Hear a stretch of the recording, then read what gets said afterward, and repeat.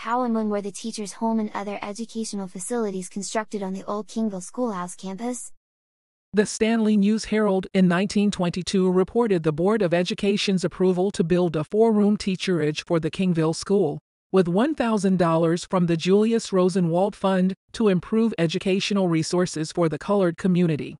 Page 57 of the National Registry for Rosenwald Schools in North Carolina Multiple Property List explains how teacherages were built to reflect the Rosenwald schools in concept, style, and design based on Booker T. Washington's intentional educational vision.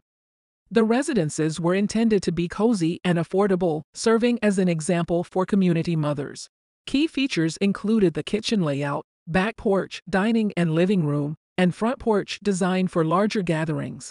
Page 58 of the list links teacherages at Rosenwald schools to African American teachers' dedication. Campus-wide plans included schoolhouses, sanitary facilities, teacher residences, playgrounds, agricultural areas, and landscaping.